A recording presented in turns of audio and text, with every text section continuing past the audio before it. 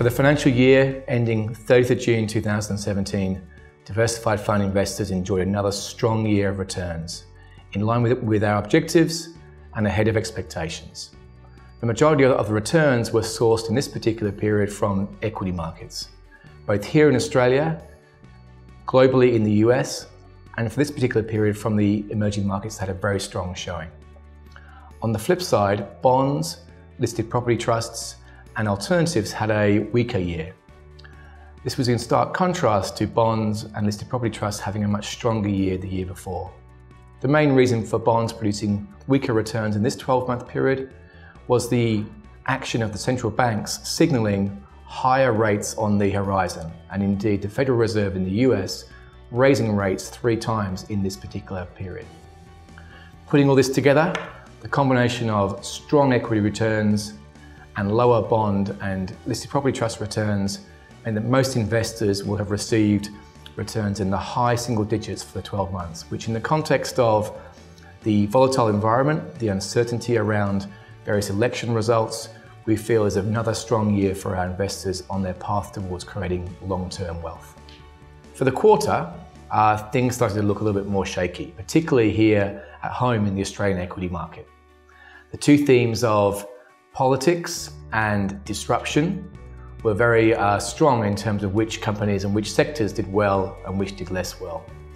Ever since the federal budget in early May, the big 4 banks and Macquarie have been under pressure because of the bank levy.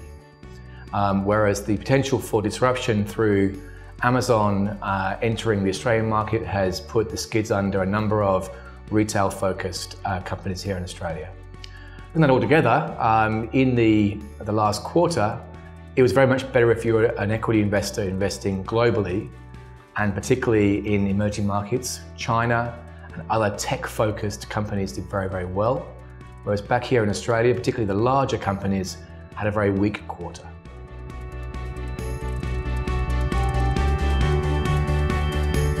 Yeah, so as long-term valuation-driven investors, we tend to be focused on, clearly valuation and being willing to be contrarian when expectations get ahead of those valuations.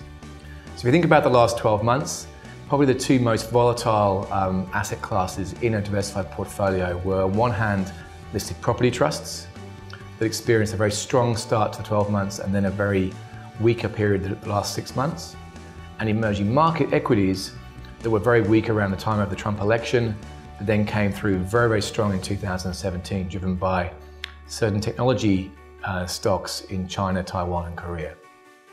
So in that environment, we were able to start selling quite a lot of Australian listed property trusts from July to October in that financial year as they got overvalued, and rotate that money into emerging market equities as they were looking very cheap around the time of the Trump election. That benefited the portfolio again from that longer-term creation of wealth. More recently, in the financial year, over the last quarter, when Australian equities started to look less highly valued because of the uncertainty around the banking securities, we started to add certain sectors of the Australian equity market to our portfolios. Particularly thinking again of some of those mid-cap securities that will be not influenced as much by potentially slowdown in the Australian economy or disruption from new companies coming into the Australian market.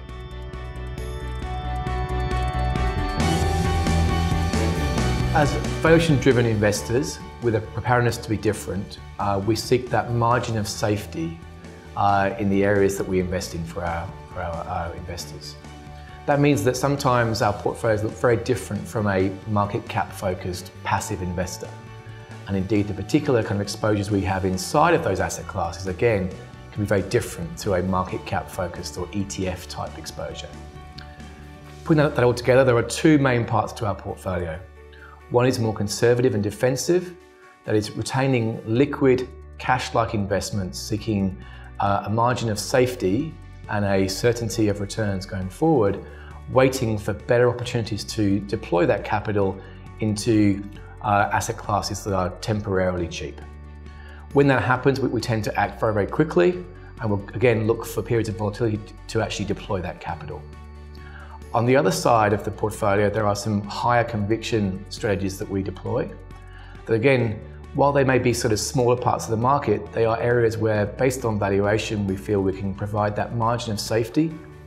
And things like emerging market equities and emerging market bonds are two examples of that, where time and time again, they tend to be volatile, but in terms of the growth that they are producing compared to the developed world and the yield that they are producing for this level of risk, we feel there are much better opportunities in this part of the emerging market space than in the developed market space. So our portfolios therefore are a combination of high conviction, high returning asset classes and safer, more defensive cash awaiting those opportunities to really deploy capital quickly at times of uncertainty.